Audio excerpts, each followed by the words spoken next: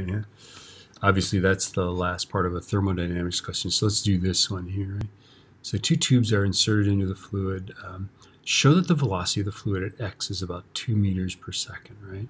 So you're going to set up a, pressure 1 plus rho, or actually, let's say pressure at x, right? Rho g, height at x, that's x, right? Plus 1/2 rho v at x squared is going to equal pressure at y plus rho g h at y plus 1/2 rho v at y squared, right?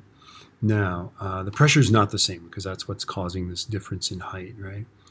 And so I'm going to say pressure at y minus pressure at x, which is going to be the pressure difference, right? The thing that's driving this fluid up, whatever this difference in height is, right? Evidently, that's 0.22 meters, right? Higher, right? That pressure difference is going to equal, and notice that they take great pains at saying that the tubes are at the exact center, right? Which means that their heights are the same.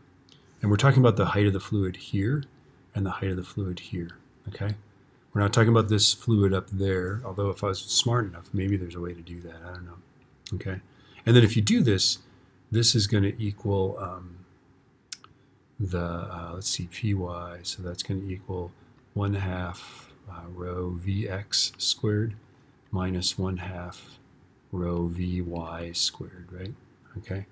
Well, hey, the velocity at y is 0, right? This is 0 because when it hits this thing, it stops, right?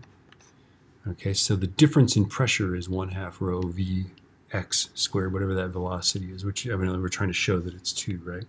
So that difference in pressure is that. Also, by the way, the difference in pressure, Py minus Px, is also equal to the difference in hydrostatic pressure that's happening here, right? So that's also equal to rho gh, right? Whatever the difference in the height is, and then evidently that's 0.22, right? So step 1 maybe is figure out what that difference in pressure is. So use what the density of the fluid in there, that's 9.81. The difference in height is 0.22 meters, right? Figure out what that difference in pressure is, and then set that difference in pressure, that same difference in pressure, equal to 1/2 rho vx squared, and solve for v.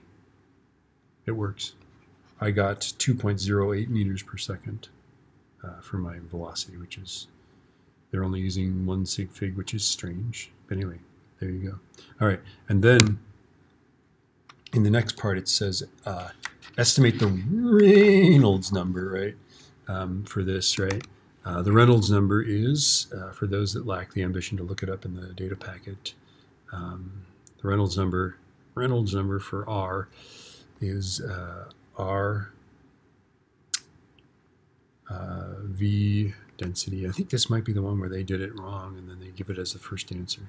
So there's something I don't understand, or they don't understand, about Reynolds numbers, right? So this is your diameter.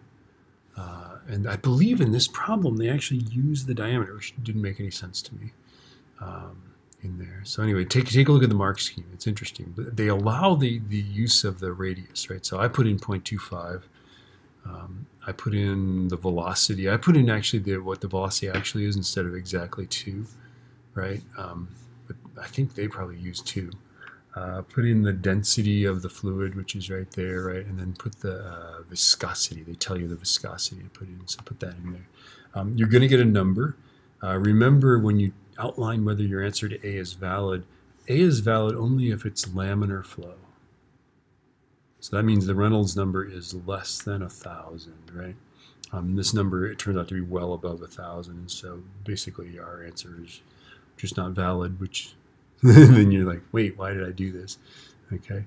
But remember, for Reynolds numbers, the thresholds are, that's the onset of turbulence. 10,000 we'd say without a doubt that that's a Reynolds number of 10,000 is definitely turbulent flow. So all this nice Bernoulli stuff doesn't work.